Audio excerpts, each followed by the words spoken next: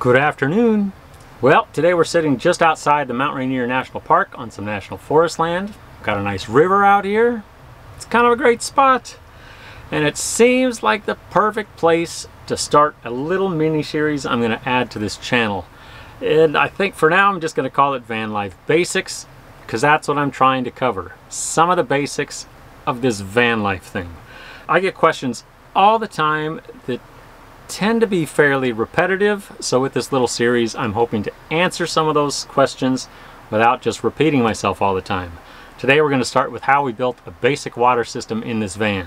I will put a list of all the parts and pieces we used to do this in the video description down below, so if you're interested in it, check it out. In some of the upcoming videos I want to cover our electrical system, how our shower compartment works, folding bed, bike racks, stuff that makes this lifestyle easier and more comfortable. Basics. If there's any specific topics you're hoping for, write them down in the comments. I'll do my best. We'll see how this goes. But I think more importantly than just showing you how we do stuff is maybe telling you why we did it and how it's working out long term. And hopefully that'll help some of you if you're building a van for yourself and hope to get out troweling willy-nilly like we do. So I think let's get started. So really, this system is basic by design. It's 2 water jugs, a foot-powered water pump, a spigot, some hoses, some clamps, and a couple of quick connect fittings. It's as easy as it gets. So this is the basics of the system. We've got 2 jerry jugs. The blue one's fresh water, and the grayer one is obviously gray water. This is just a quick connect fitting, which makes swapping tanks quick and easy. I'll show you the innards of the suction tube in a second. But this hose goes straight down to the foot-powered water pump. The other hose goes from the pump back to the back of the sink to the freshwater spigot. For the gray water, this is just a basic RV drain attached to the bottom of the sink, which drains straight down the hose into the gray water tank. This is the suction tube in the freshwater tank. It's made from a 1/4-inch Pex tubing, a standard Pex fitting, which the hose gets inserted and snaps into place. And on the top end, there's a stainless steel quick connect fitting. The round disc that's in between the 2 fittings is made from the cap that comes on one of these tanks as standard. We just drilled a hole in the cap, inserted the fitting through it, and tightened the 2 fittings together. And then this whole apparatus just gets dropped into the tank, cap gets put on top, quick connect fitting on there.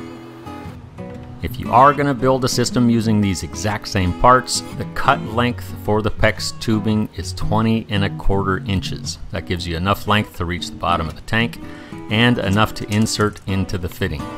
This back here is just a strap to hold these in place if we're bouncing down some rough roads. So when we run out of water, all we got to do is release the strap, release the fitting, and this whole tank just comes right out.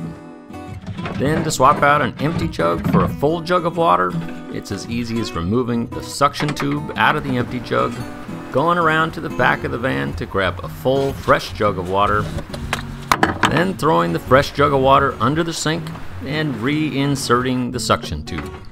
As easy as that, and we're back in business.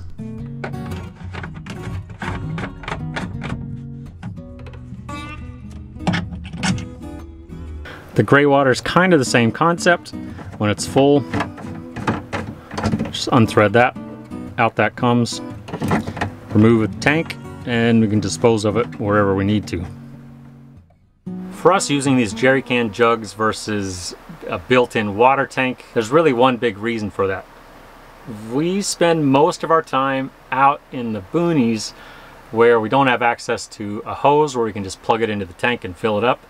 Most of our water is got from either Forest Service spigots, where it's really just a spigot, or in a lot of areas, especially in the desert southwest of the United States, there's water kiosks in grocery stores and in gas station parking lots, the oddest of places you can get water, but you can only get it by the jug. So for us, these jerry cans were the way to do it. Each one of these jugs lasts us about 2 days with general use.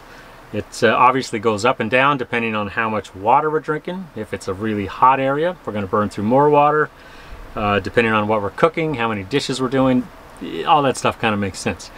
But generally 2 days is what we kind of assume out of a jug, sometimes more, sometimes less.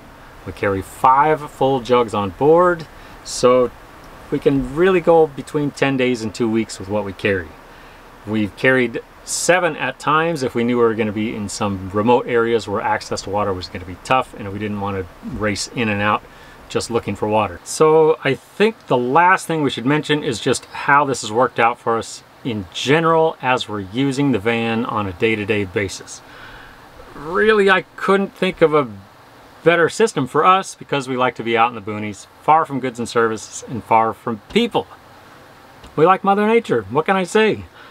For us, using a foot pump versus an electric pump made a lot of sense. 1, there's 0 power draw, and 2, these foot pumps are super reliable. We come from the world of sailing, and if there's one thing sailing has taught me, things go wrong when you're farthest from land and farthest from goods and services. We've seen them on boats, well, for the entire 25 years I've lived on them, they've been there without any need for any sort of maintenance, really. They're kind of foolproof. So this kind of solves a lot of problems for us. But for you, you got to kind of figure out how you're going to use the van and then build it from there. So I kind of think that's about it. It's basic. That's the point. If you have any questions, feel free to leave them down in the comments. I'll do my best to answer them. The majority of our time is spent out in the boonies, away from cell phone service and internet access, so maybe a while, but I'll do my best. And like I said before, if there's topics you're hoping to have covered, leave them down there as well, and we'll see what we can do. Subscribe to the channel if you like. There's no commitment, it's just a click. And that's it. Thanks for watching. See you next time.